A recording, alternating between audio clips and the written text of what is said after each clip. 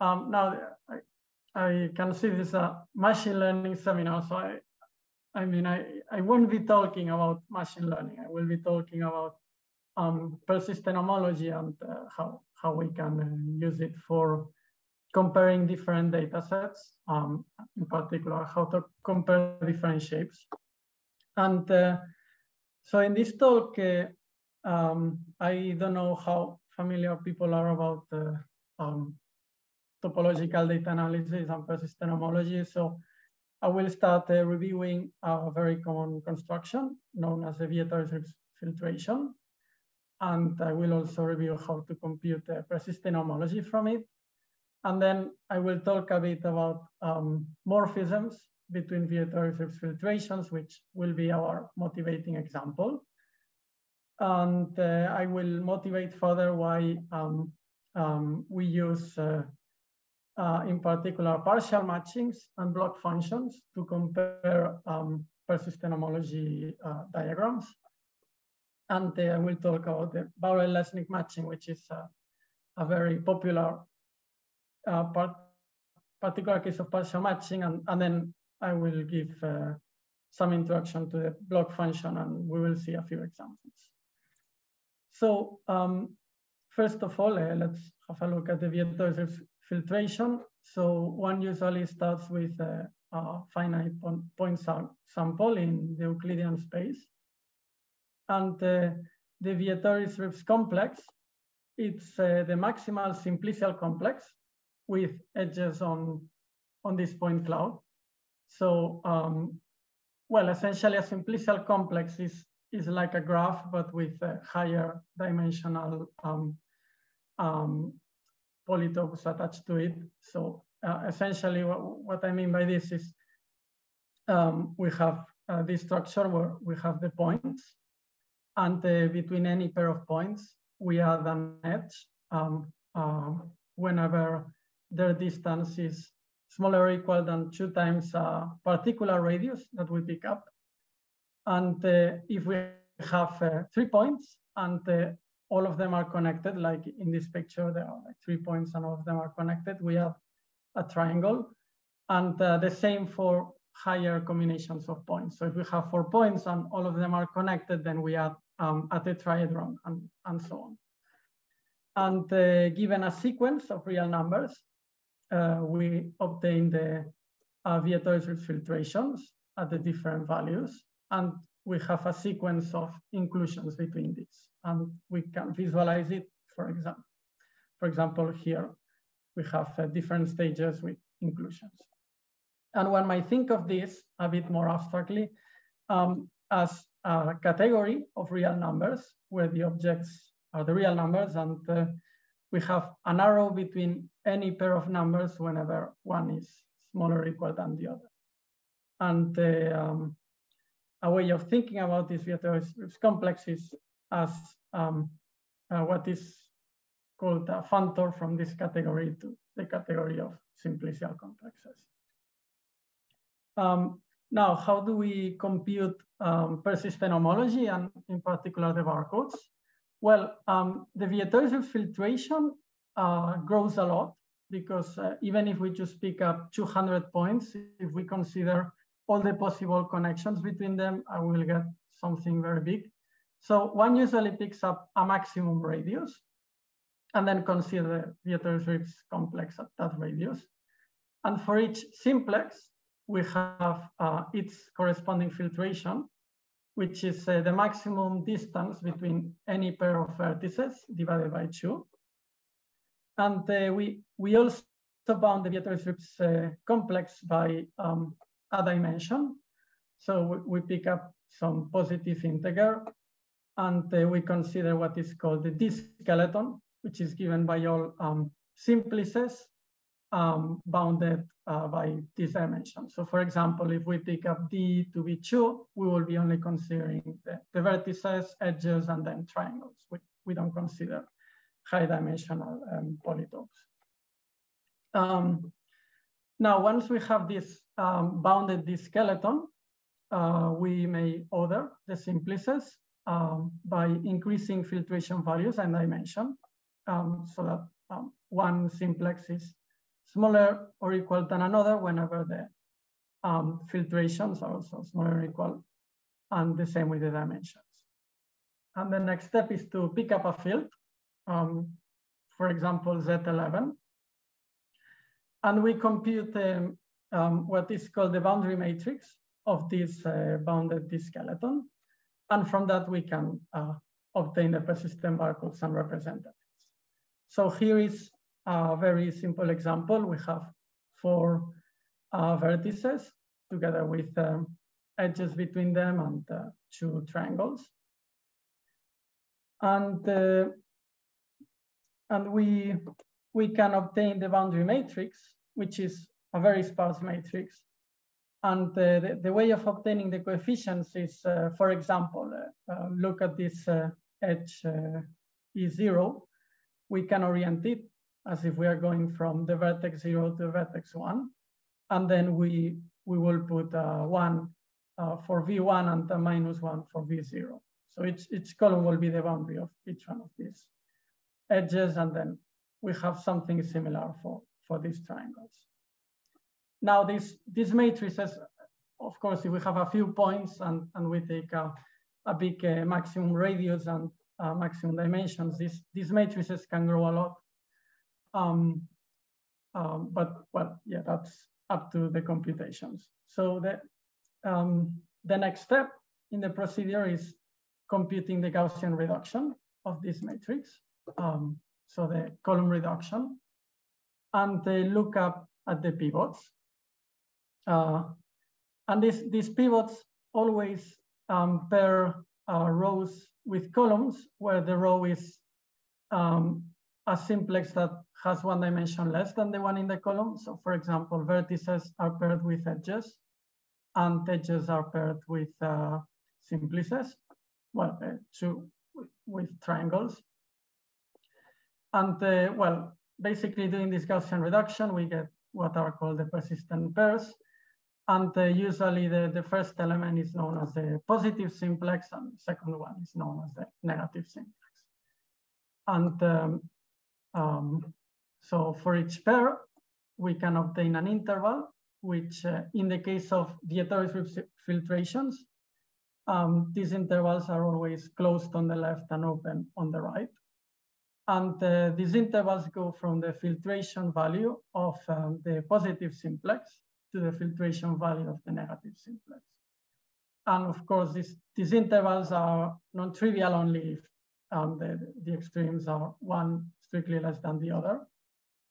And by convention, the first value is known as the birth value, and the death value is, well, the filtration of the negative simplex is known as the death value, the interval. And we can plot these intervals for this example, where we have a few points and consider the heterosis complex, and we obtain this barcode.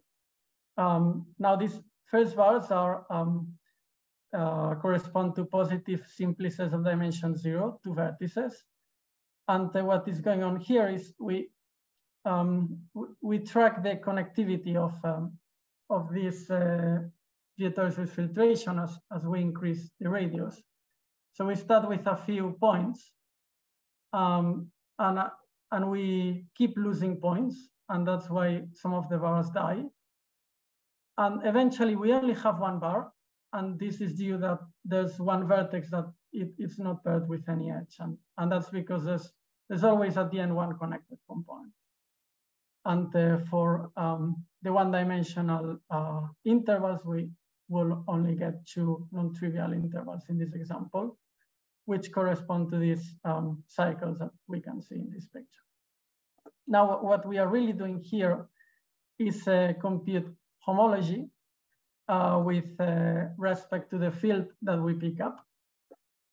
And well, 0-dimensional homology tracks connected components. 1-dimensional homology tracks holes, and one has even higher dimensional homology groups.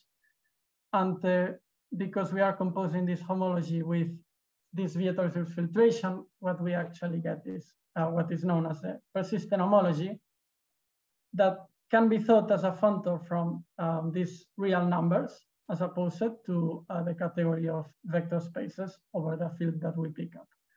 So we can think of it looking at these barcodes as vector spaces over the different values. And the dimension of these vector spaces depends on how many bars we have. So for dimension 0, we start with 21 bars. But for example, here we only have 1 bar. And over here, we don't have any bars. And then suddenly we have 1, we have 2, and we also get linear maps between them. So any questions so far? Okay, then I will continue. So this leads to a little bit more abstract definition, which is, so we have this persistent homology, which is a functor from real numbers to vector spaces, and one can think of this algebraic structure, and it's known as a persistent module. And it's sometimes written as a pair, V rho. And the way of thinking about this is, well, we have a vector space for each real number, and for any pair of real numbers, one smaller than the other, we have a linear map. And we also have morphisms between these persistent modules, and these are sets of linear maps between, so given 2 persistent modules, we get a set of linear maps between their respective components for each real number. And the rule is that these linear maps commute with the structure maps that we had before. And there are alternative names for this. Instead of saying a morphism between persistent module, sometimes people say a persistent morphism or a ladder module. And there's a very simple persistent module known as the interval module that we will see a lot during this talk. And this is essentially a copy of the field along an interval and 0 everywhere else. And between any 2 copies of the field, we just have the identity. Well, so why are these interval modules important? Well, given any persistent module, there's a very general condition known as the descending chain conditions for images and kernels that ensures that a persistent module is isomorphic to a direct sum of interval modules. And that's why we understand completely a persistent module by its interval decomposition. So for example, we understand persistent homology by its decomposition by internals that I just showed on the previous example. And this leads to the definition of a barcode for a persistent module. And this is a multiset of intervals together with a multiplicity for each interval, which is just a function telling us how many copies of an interval we have. And once we have a multiset, we may think of its elements in terms of a representation, which is a set of pairs where the first element is will be the intervals, and then the second one will be the index of our copy of an interval. So here is a very simple example. We consider a persistent module, which is given by this sum of 2 interval modules of the interval 1, 2 and the interval 2, 3. Now its barcode will be essentially 2 intervals, so 1, 2, and 2, 3. And the interval 1, 2 has multiplicity 2, while this other one has multiplicity 1. And its representation can be written as this. So instead of pairs, we can keep the index as a subindex on the right because it's easier to visualize. And we can also draw the representation as a diagram like this. Okay, so let's now move on to persistent morphisms, why we are interested in them. So the first thing is, okay, we have a morphism between persistent modules.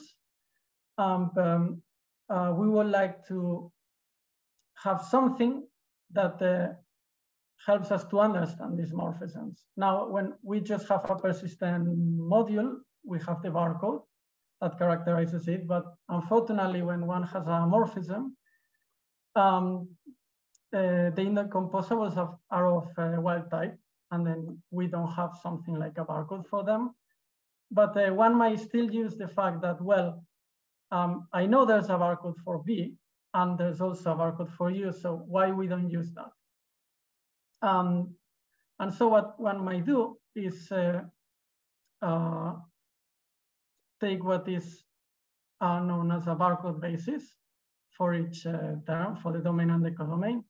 And that's a particular choice of an isomorphism between the persistent module and a direct sum of interval modules. And given such a choice for the domain and codomain, we also have an associated matrix. So very much like in linear algebra, when you have a linear map, you may choose a basis for the domain and codomain, and then you get an associated matrix. So here is the same thing is going on. And here is the example that we will consider on this talk. So we have a pair of finite subsets, and we may assume that the X is a subset of Y. And this induces an inclusion of Dieter-Zug's complexes, which in turn induces morphism between their persistent homologies. So we would like to understand this morphism first by getting this associated matrix. So here I can explain how to obtain this matrix, but this is a little bit technical. So are people interested in knowing how to compute this associated matrix? So well, otherwise I will just skip this and leave it for questions. Okay, then you can believe there's an associated matrix, and if later you're interested, we can go through it.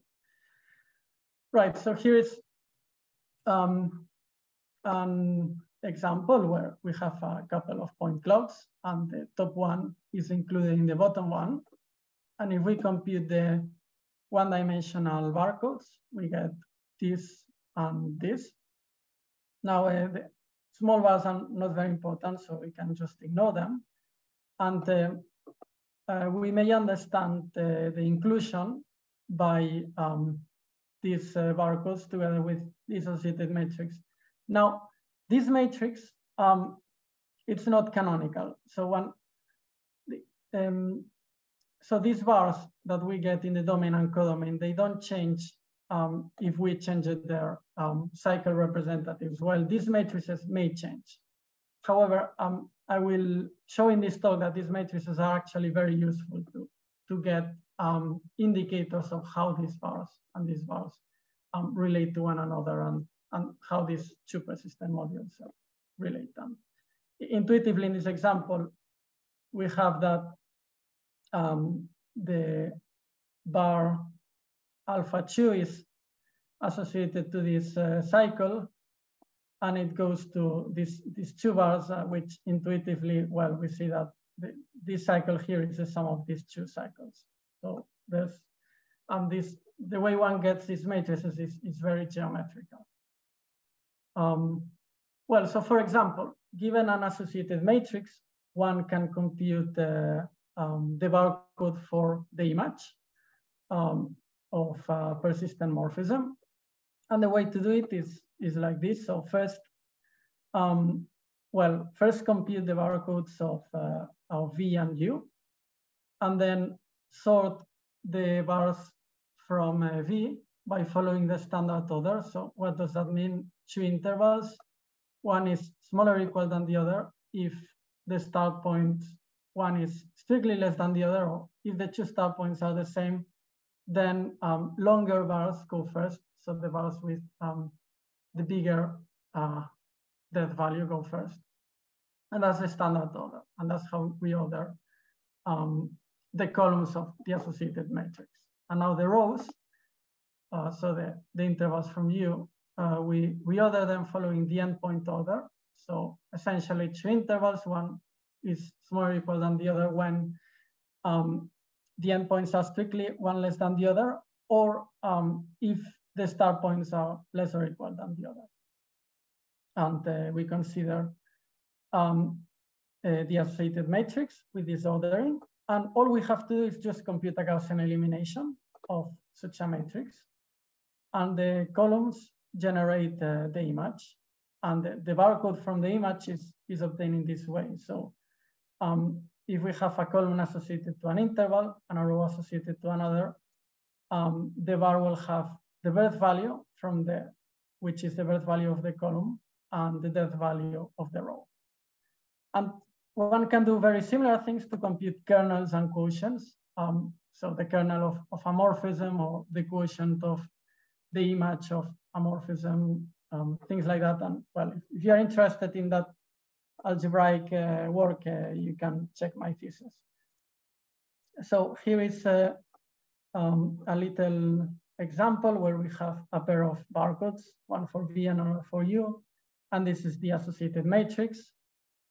We've ordered the bars in V following the standard order, in U following the endpoint order. And if one reduces this matrix, one gets a barcode for the image. And this is something that you can check. Well, so the barcodes for the image and the kernel are very, give us an intuition of how we can understand that two persistent modules with a morphism between them relate.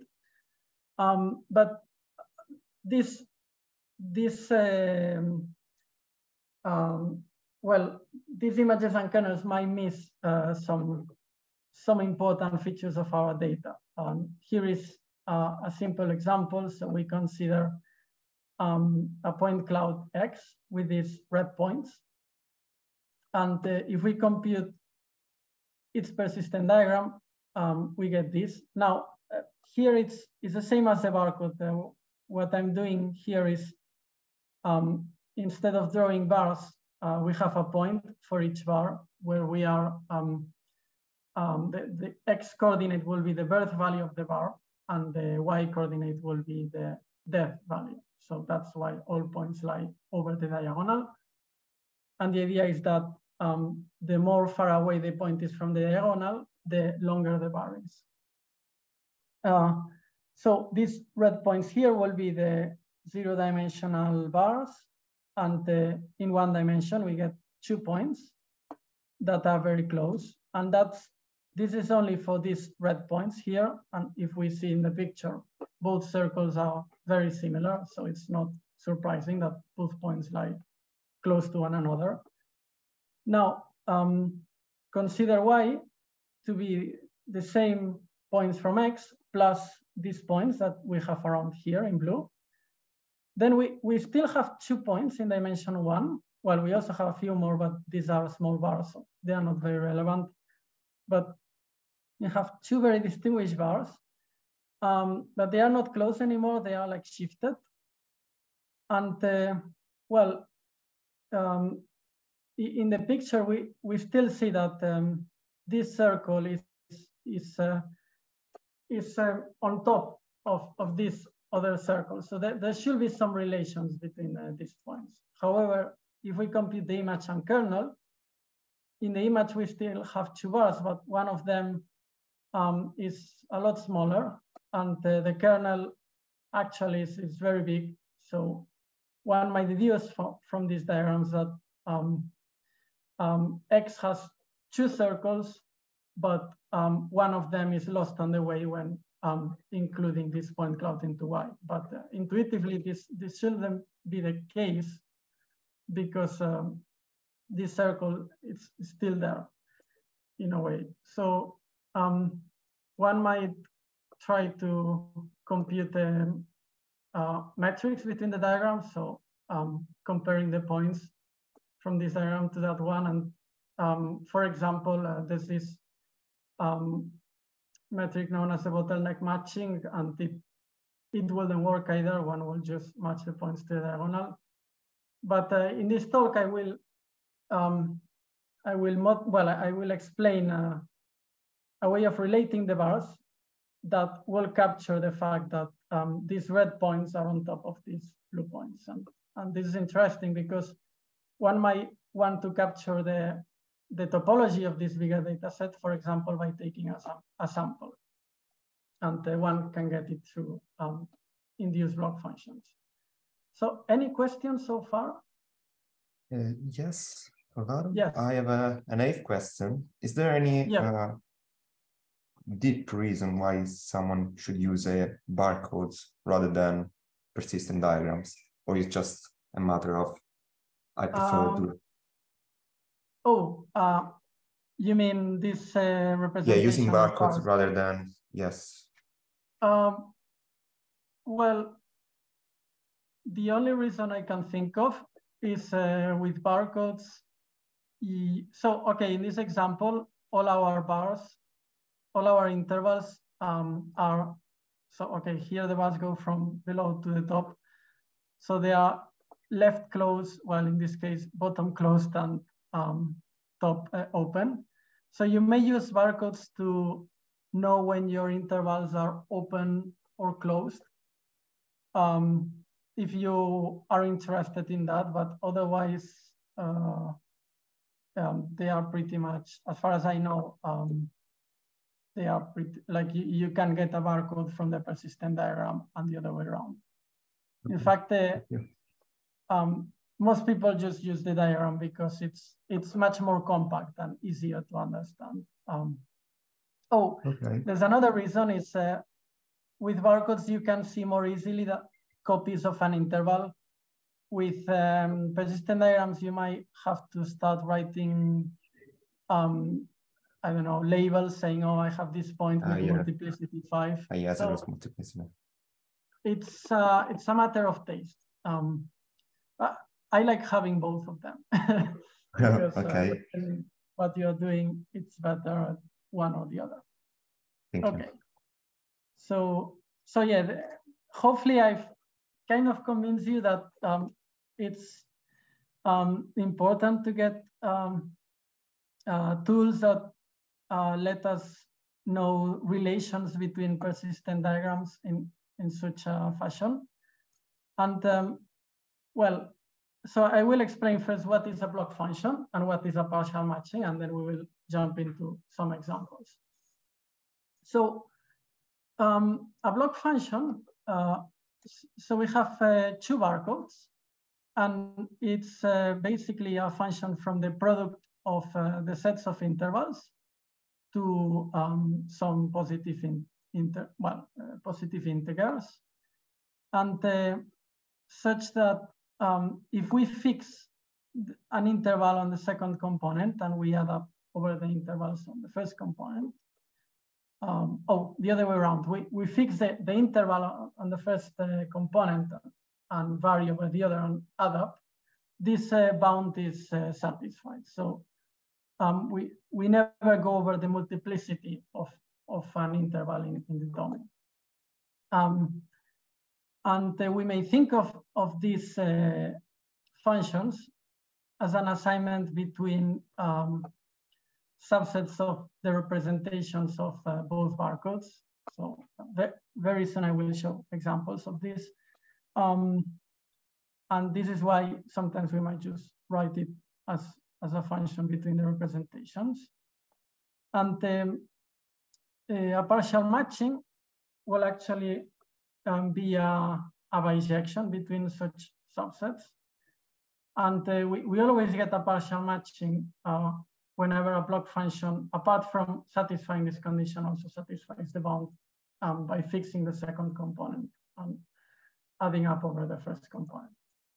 So here is an example where we have 2 barcodes, which they are depicted here on the bottom. Well, we consider the assignment from the product to the positive integers, which is 0 for all pairs except for this pair, it's equal to 1, and this other pair is equal to 2. And this is a block function because the multiplicity of 2, 4 is 1, and this, well, one can check these bounds, and indeed they are satisfied.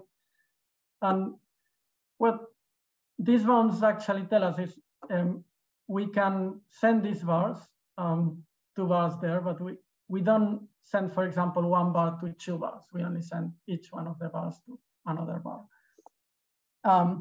Unfortunately, if we check the partial matching bound, it is not satisfied. So if we try to match the bars in the domain with the ones in the codomain using these numbers, so we send the bar 1, 5 to 2 bars 1, 4, as well as the bar 2, 4 to one of the 1, 4 bars. Even if we go to the bottom one or the top one, we will always break the matching condition. We don't get 1 bar to another bar.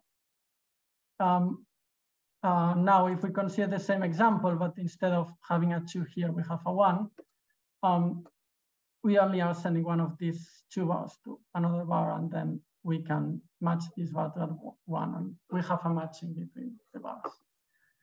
And we can understand this as sending, okay, the bar, one of the bars 2, 4 to the bar 1, 4, and one of the bars 1, 5 to the bar 1, 4. Now, we are considering the case where we have a persistent morphism, and there's a very famous partial matching that one can use in this situation. And it was introduced by Bauer and Lesnick in 2015.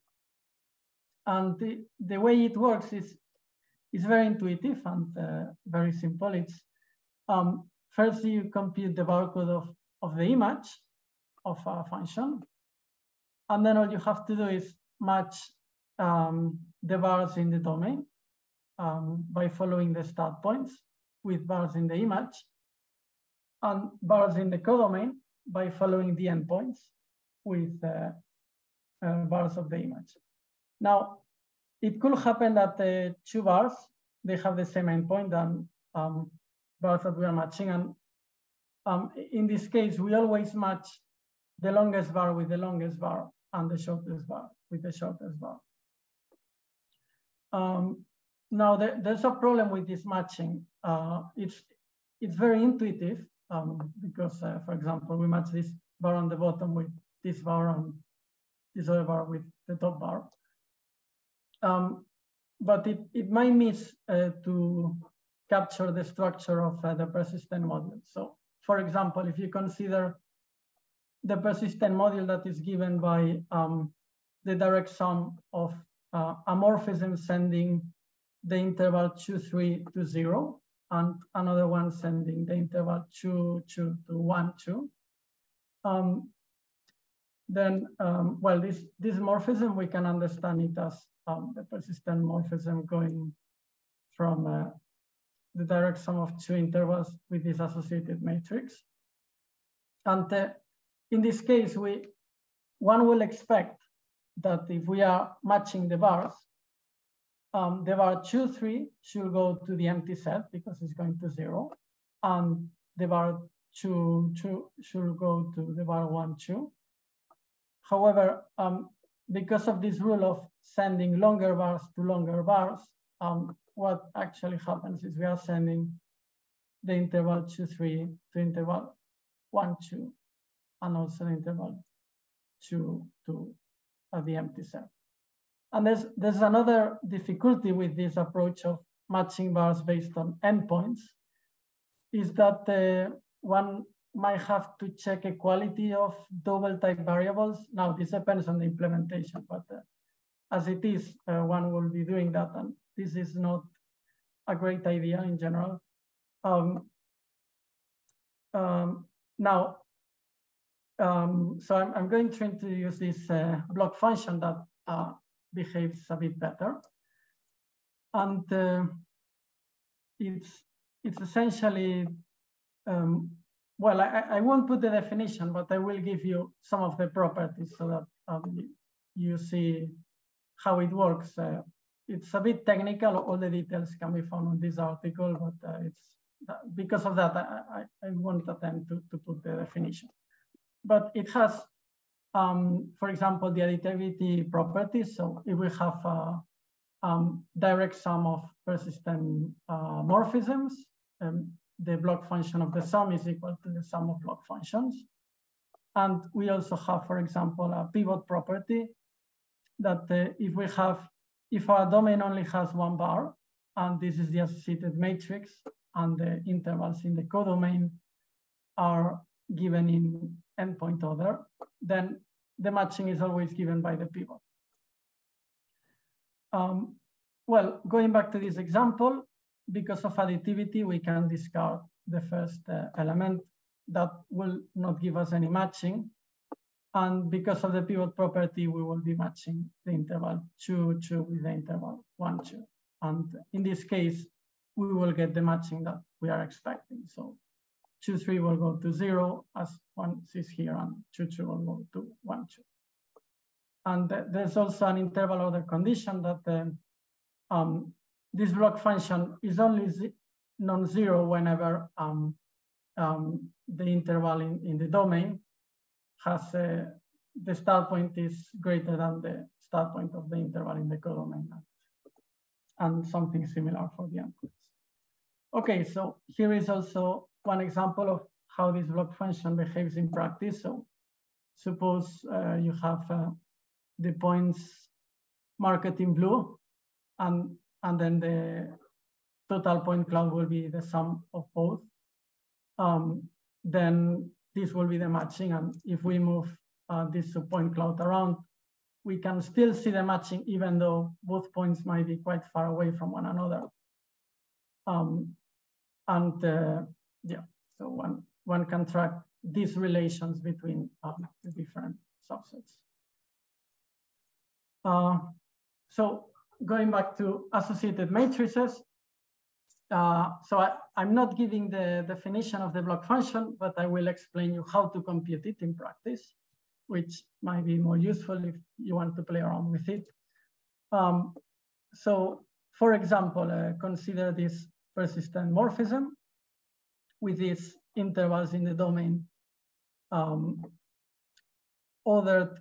So now we order the intervals in the domain by the endpoint order as well, and the ones in the codomain by the endpoint order.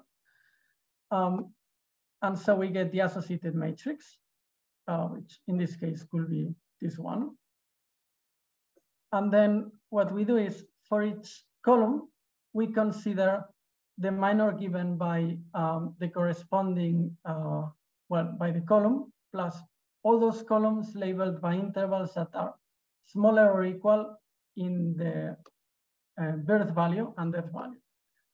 So for example, 2, 3 is the first column. We only get this. This will be the pivot, and then we match the interval 2, 3 with the interval 0, 3. Then for 1, 4, we get this pivot, and we match 1, 4 with the interval 1, 4. And for 2, 5, we consider all the previous columns because these two intervals are smaller or equal in both endpoints. And if we do Gaussian reduction, we just get 0. So we send the interval 2, 5 to the empty set. And for example, revisiting this example, the matching that we will do will be also following this pivot that we have here. And this will be the illustration. Now, for all these examples, it seems that I'm always getting a matching, but in general, this construction is a block function. And when things get broken that we don't get a matching, well, that happens when we have nested intervals. So 2 intervals are nested whenever one is inside the other strictly. So for example, for 2 closed intervals, that will happen if we have this condition. And there's this result that we got with Rocio and Manu,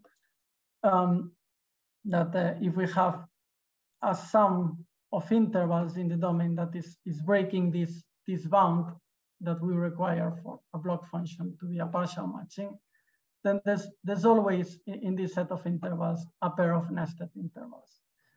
So for example, if you consider in the domain a persistent module which has no nested intervals, you always get a partial matching. But that's a very well, that's a very strong assumption. So in general, this is not the case.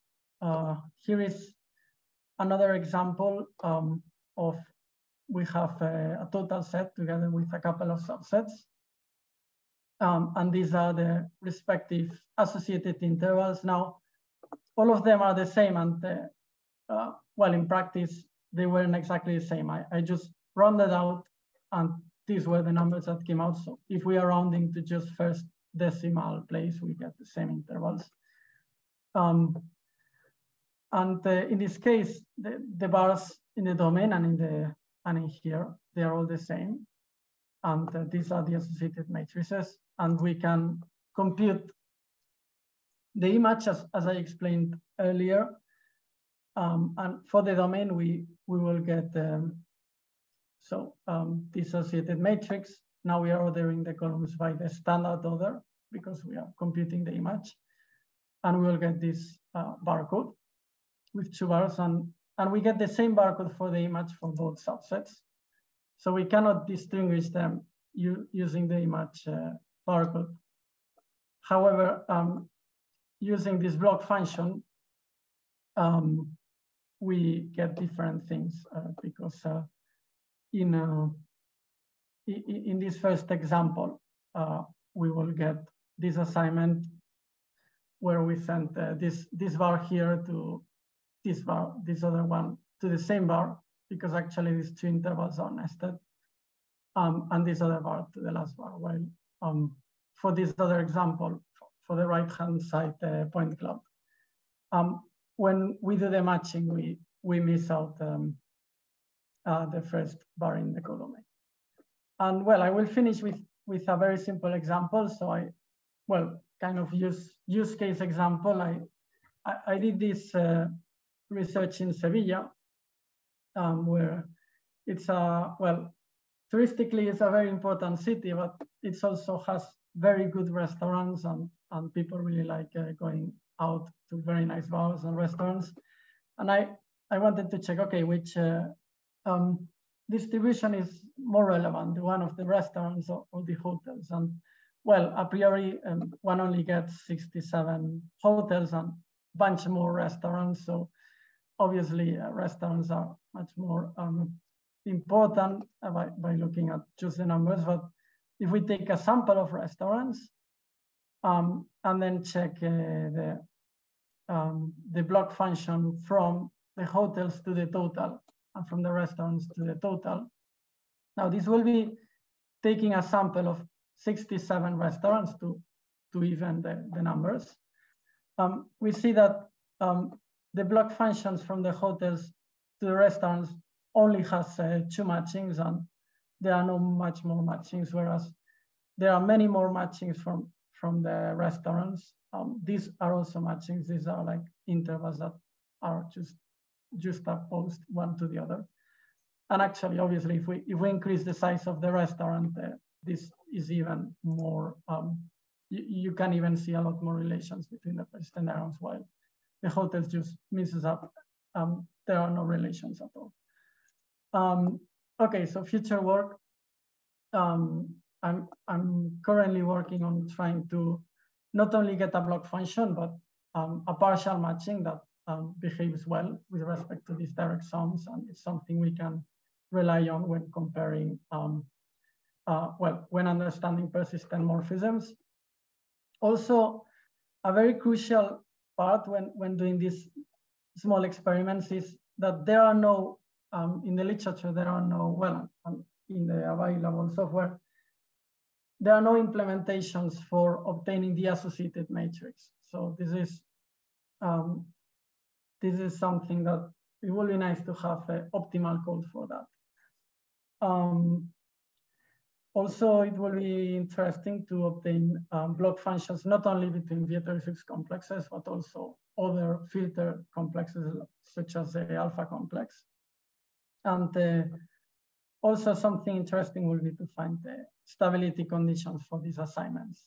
In principle, there are no stability guarantees. There are stability guarantees for the persistent diagrams, but for these assignments, it's something that needs to be done. And obviously, like, find use cases where, for example, we want to compare two distributions, and we use this block function to quantify how these two distributions are related by tracking the underlying geometry of data.